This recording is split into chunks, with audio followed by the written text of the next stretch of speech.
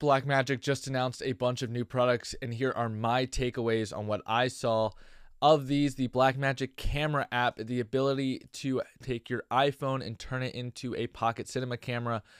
Cool, but I would actually like to see the ability to stream from this, considering their newer switchers have the ability to take in internet cameras, stream from your iPhone, have tally feedback so I can see what's on preview and program, and make this a wireless camera, or at least a camera in a pinch over Ethernet instead of over HDMI. I can stream from here. The ability to take a clean HDMI out feed would also be nice from the app, considering the new iPhones now have USB-C, or you could use the old Lightning to HDMI adapter. Either way, I'd love to see the ability to use your iPhone in a studio camera.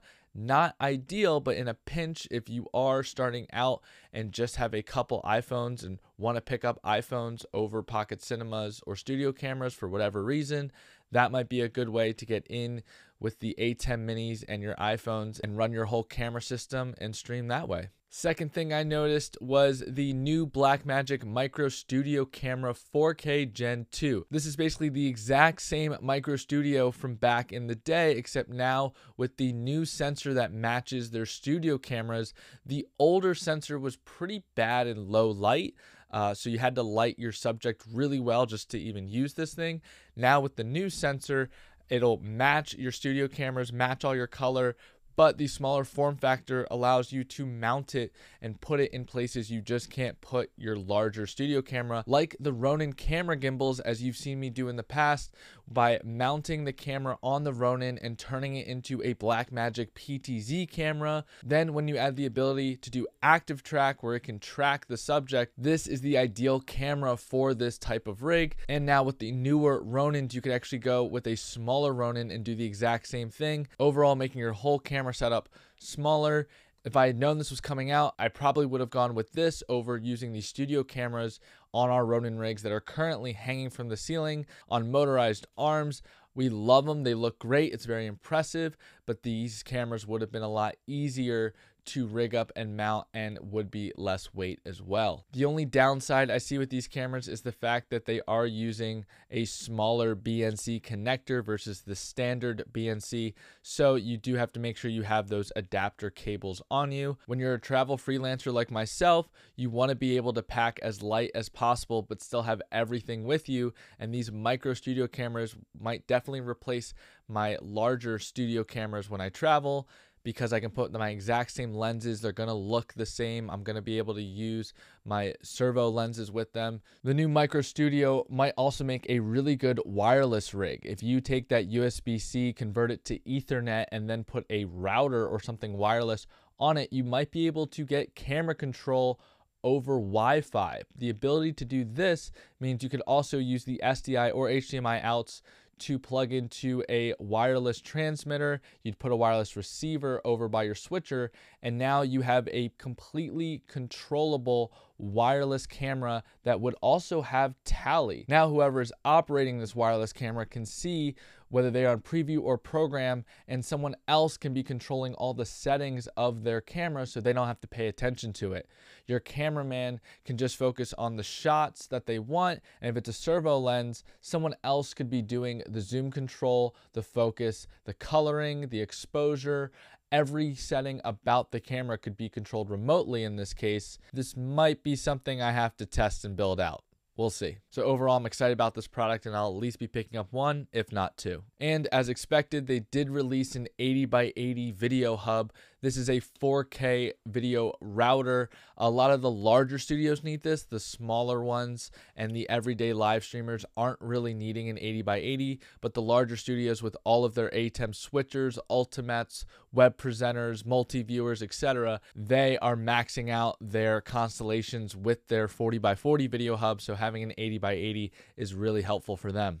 With all of that, they also released some new advanced panels. These panels are a lot like the 1ME. Funny thing is, they're actually shallower. They're not as deep, but they have more buttons. So they have a 20 version and a 30 version 1ME advanced panel, so you can still switch between your 4 different MEs if your switcher allows it, but now you get up to 20 buttons with a shift, so that's 40 inputs that you could click from the advanced panel. What I really like about these panels is not just more buttons, but the multiple displays that it has. So it still only has the 1 joystick.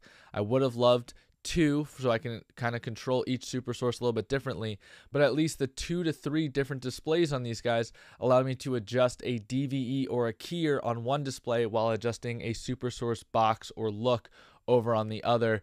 That's really helpful. Or even during setup when I'm playing with super sources and matching box sizes, I don't have to remember because I can have one box up on one display and a different one up and start matching their settings that way. So that is really nice that these have multiple displays even though it's just a 1ME advanced panel. They did talk a lot about DaVinci Resolve and how it integrates with the new camera app and being able to file share over the cloud and speed up your workflow, but I'm not a DaVinci Resolve editor. I use Final Cut Pro, so those things weren't as applicable to me. So they also updated the Studio Camera 4K Plus Gen 2. Now, instead of just an HDMI, it also has SDI ports, so that's great for camera control and things like that when you are upgrading from maybe an HDMI switcher to an SDI switcher. It's not that far off from a 4K Pro studio camera. The only things it's missing is the Ethernet ports and the XLR ports. So I guess if those aren't important to you, you can get the cheaper version and save a little bit of money. But I would highly suggest just going with the Pro model for a bunch of reasons. I recently started using the Ethernet port on the cameras with the studio converters and being able to run one cable from where my switcher is all the way to the camera, especially because it's now hanging from the ceiling on a motorized arm. This made it a lot easier, and if I just had this model, I would have had to run 3 cables to run the camera on a moving gimbal. So just having the one cable via Ethernet is really helpful for not only video in and out, but also power. And they built another version of the Pocket Cinema. They call this the Cinema Camera 6K, and it's all about the internals of the camera. Again, not a big interest for me personally, but for a lot of the cinematographers, they're probably pretty excited about this. It is the exact same form factor as their other Pocket Cinema 6Ks, so all the accessories still work. And this last one was a subtle mention, but they made an update to the web presenter. So now when you are streaming to custom RTMP platforms, you can now type the RTMP link directly into the web presenter. You don't have to go to your XML file and create a new destination, and it kind of a big workaround that way. They let you type it right into the web presenter, which is good because I use the web presenter as my main encoder. If I need backup encoders, I'll use an A10 mini or something like that. But now that we can type these directly in, it is making it easier to stream to all those custom platforms for your corporate clients. Although in most cases, we still use Vimeo. We find it is a great backup, instant record, instant playback, things like that. So most of the time we're streaming to Vimeo, and then we embed that Vimeo player onto the client's platform of choice.